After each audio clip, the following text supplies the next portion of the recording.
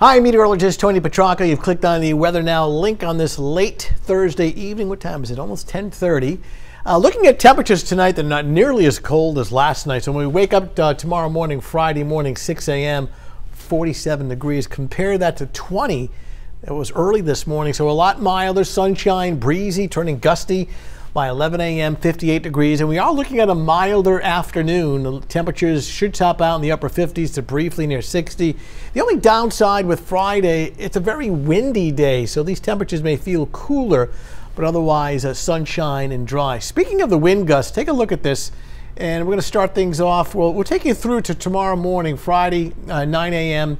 So I see gusts already up to 30 miles per hour along the coastline, and then during the afternoon, gusting to 30 miles per hour inland, close to 40 out on the islands. Now, we're not talking damaging wind, but, it's blustery enough to make the 60 degrees feel a little cooler. It was still kind of brisk and breezy Friday evening and into Friday night. Mild and dry for Saturday, extra clouds on Sunday. Looks like the rain's going to hold off until nighttime. So staying dry during the daylight hours, some showers on Sunday night, and cooler too with the temperature at 49.